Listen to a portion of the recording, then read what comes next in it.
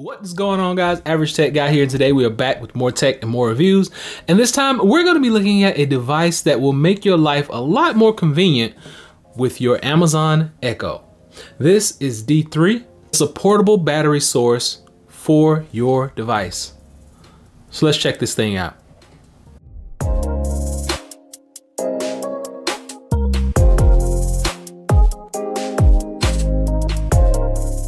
Now, very simplistic device, and I know a lot of you guys have had questions about taking this thing, making it portable, because normally it's plugged into the wall. It has to stay stationary in your living room, in your studio, in your office, in those different environments. Has to stay there because it relies on a power source.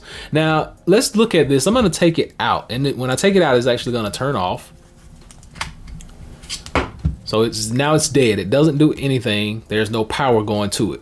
Remember, third generation for this. It does not work with any other generation. Works with third generation only. So keep that in mind.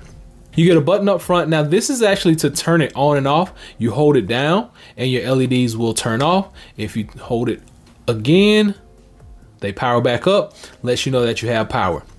On the bottom, you get these rubberized skid-proof feet. This is a nice flat surface right here. Nice open construct. This is where your power is gonna plug in at.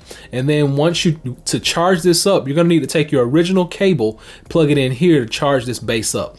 This base has 5,200 milliamp hours built into it. So you are going to be able to use this for about 3.5 hours, no matter whether you're taking it outside, whether you're in the garage, if you're out back doing things. You're going to be able to take your Amazon Echo Dot anywhere that you need to go, give it power, and basically use it. So let's do a brief demonstration. So before I do this demonstration, I want to go ahead and give you a heads up. I will be using that magic word, the Amazon magic word. So if you have any devices in your home, you may want to turn the speakers down right about now. I'll give you a few seconds to get out of range, and here we go. Alexa. Alexa. Okay, she's not answering. We got no power. One prong plugs into here, power. One prong plugs into other side where the auxiliary jack is.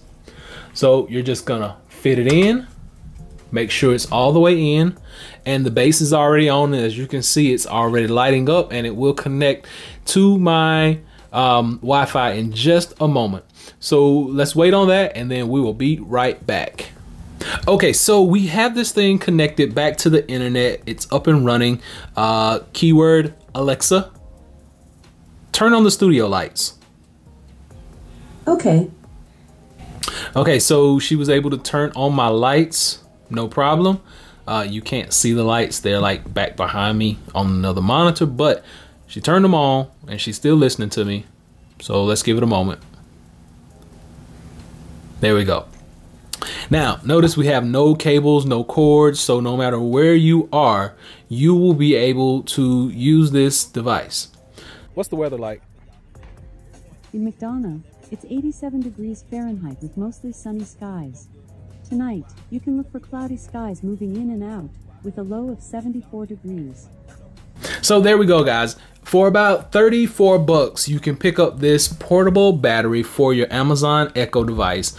All you have to do is plug it up. It's just plug and play, no other setting up. Plug your original cable into here to charge it.